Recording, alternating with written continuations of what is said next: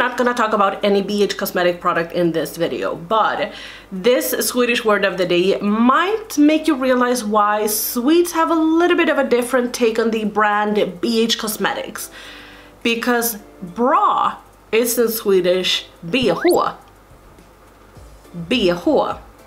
So a lot of the times I think about them as a bra brand that sells bras. So today I am going to talk about my favorites and fails that I have tried throughout this month. I have gotten so many new products, and I have actually some of the new products that are favorites, but I haven't been able to really try them out, especially when it comes to eyeshadow palettes. So I don't have a lot of favorites in this video. It might come a little bit more later on because I need to try them a bit more. But first and foremost, I did film this look. I actually used the Morphe Pride palette. It's so beautiful. Look at this. It's a beautiful, beautiful rainbow palette. I didn't do like a review, but I did do like a get ready with me first impression sort of thing, where I just talked and did my makeup a little bit. So yeah, definitely check out for that. I think that that video is gonna come after this. But yeah, okay, let's just hop into my favorites this month. And I'm gonna start off with my favorites, and then we're gonna work our way to the fails. So the first product I wanted to talk about is actually this product from Formula 10.0.6. This is their Be Berry Sassy Exfoliator. I have complained a little bit about my skin having these sort of clogged pores, and I've been trying face masks. I've been trying to be a little bit extra when I exfoliate my skin, and I exfoliate my skin with chemical peels because a lot of people says that things that has like seeds and stuff in them are pretty harsh on your skin. And it got to the point where I had so many clogged pores right here. It didn't matter what I did, I just kind of had them there. They were just sitting, and I know that a lot of you guys said that you couldn't see them, but it really just bothered me. So I decided to pick this one up, and I do not regret it. This has worked wonders for my skin. It smells absolutely incredible, and it is really, really good. Like, I gave this to my boyfriend because he had burned his skin when he was out on the ocean. He was kind of sailing. A few days after that, he started flaking right here, and I just gave this to him and I said exfoliate a little bit, which he did, and everything came just right off. So I really, really love that one, and I definitely recommend it. So the next product I'm gonna talk about is such a, like, I don't even get it myself how this product works, but it's just fantastic. I got a package from one of you guys, so one of my lovely subscribers sent me a package, and she included this one from Flower Beauty. This is their Shimmer and Strobe highlight palette. And I have heard a lot of people talk about this one. I've heard Andrea Matteliano, Nicole Renee Cutler, but Flower Beauty has never really been available for us in Sweden, but it has come to Superdrug. So I was actually planning on picking this one up, but she kind of beat me to it, and I'm so happy because the minute I put this on my skin, I was like, I'm done. I put this on my skin, and instantly I put it up in my bullet journal as a favorite because it was that good. Sometimes you just know. So I'm just gonna show you. I did swatch it right here. I'm just gonna boop. Do you see that? It's so blinding and absolutely beautiful. You don't need a lot. So if you are one of those people that loves a sort of subtle shimmer or a subtle highlight, I would not pick this one up. But if you can order from Superdrug, I would definitely include this one because, oh my god, it's absolutely fantastic. I think that this is stunning. I mainly use this shade because it kind of works best on my skin tone and is kind of my personal preference, but all of the shades are absolutely incredible. So next up, I have some glitter liners. I've been obsessed with that. I cannot stop purchasing it. So the first two that I found was from the brand W7, and the ones I bought looks like this. We have like a yellowy gold, and then we have this beautiful iridescent shade that is sort of like the dupe for the Urban Decay Distortion, which I'm all about. Like, this shade is the only one I've used. I haven't used this one yet, but they're just so freaking beautiful and really high quality. I did to use it right up here, and it's just this beautiful glow. And the other two that I picked up was from the brand Collection. I've heard so many people compare this to the Urban Decay ones as well, and they are phenomenal. I've used them in one of my makeup tutorials. I can't remember which one, but it's just so beautiful on the eyes. Like, I definitely recommend these. These are like no money at all, and the same with the W7 ones. So I just wanted to give you some options, because personally myself, I don't like to spend a lot of money on glitter liners. I don't like that at all, so I mainly purchase drugstore ones. So the next product is a high-end product, and this is actually a bronzer. I've been on a bronzer kick. I don't need to purchase a single bronzer or another bronzer again, but I just couldn't resist this one, so I did pick it up. I remember when I talked about this in one of my Will I Buy It videos, and I was just stunned over the print in this. Like, it's a beautiful peacock right here. The print is really, I would say, like, it reminds me a little bit about my great-grandmother, or is it my great-great-grandmother? It's my mother's mother, so it's not my grandma, but it's my great-grandma. And did you know that my great-grandfather is still alive? So cool. Anyway, this is the Too Faced Natural Lust Bronzer, and then it looks like this. It has a little peacock inside. This I used in a makeup video as well, and you will not like this one if you are darker than me, because it will not show up on you. This is a very subtle bronzer. If I swatch it right now, you won't be able to see that much, so I don't think that you should go ahead and purchase this if you are darker than me, and if you do, go to the store and swatch it.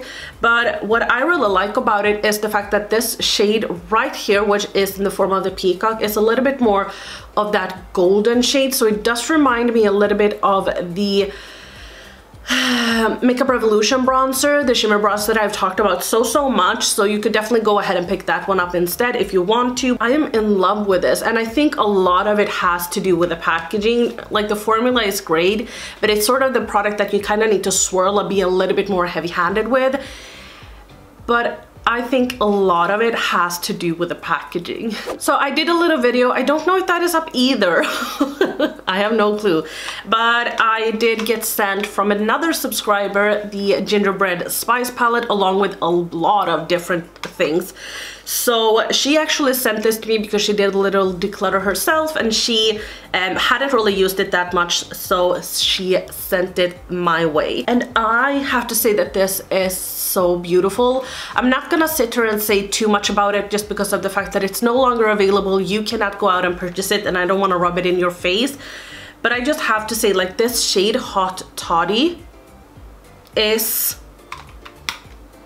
life-changing. It is sort of that pink red, but it has a shift of orange as well. It's just so majestic, and it's so beautiful.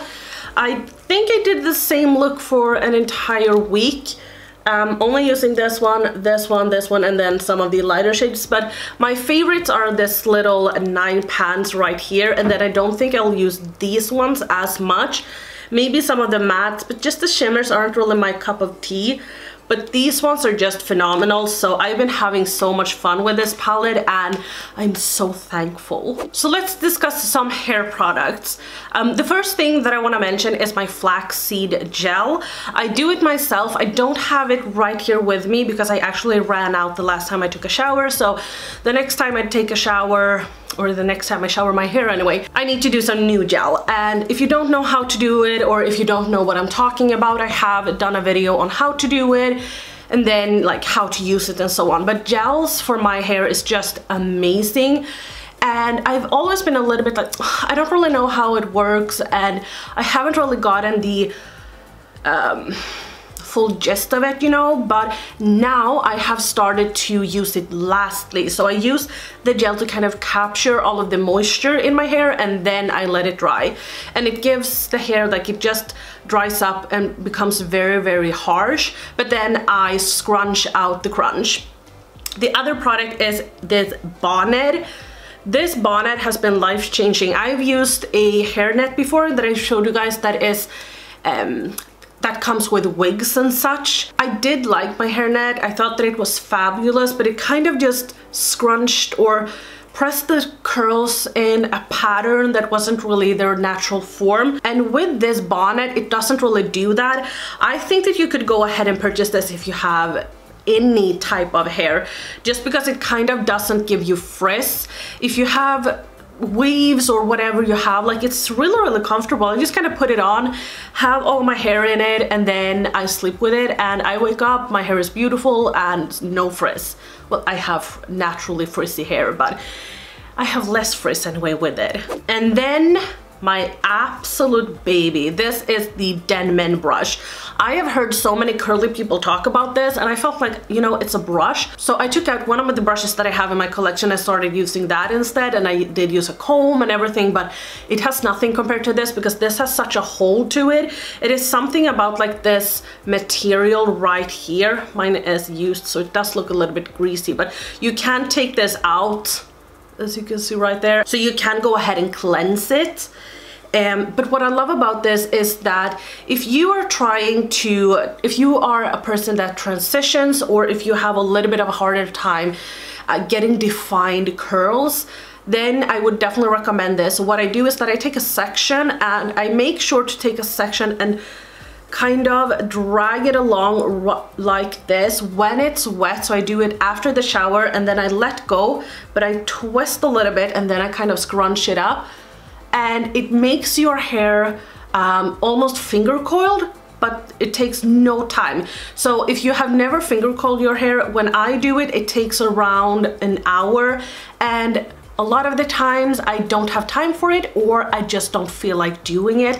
So doing it with this one, it takes maybe around 10 minutes to do your entire hair, and it's life-changing. It's so good. I will recommend this to anyone that has curly hair, but don't use it to brush out your hair, because it's not a good detangling brush. Use your fingers if you can instead. So the next product I'm gonna talk about is actually a favorite and a fail, and I'll get to it why, but it's the Colourpop Jelly Matte Shadows. I have 3 of them. This is the one that I've used the least, which is in the shade Short Circuit, I don't know. But it looks like this. It's sort of like this bronzy shade like this. It's a shade that kind of surprised me, because this is sort of the shades that I least used. I never use bronzy shades like this brownish red on my eyes, but I have actually used this a couple of times, and I think that it's really beautiful. And I love how easy the Colourpop Jelly Matte Shadows are, because you kind of just dip your finger in it. I usually take my finger on the cap, and then I apply it with my finger.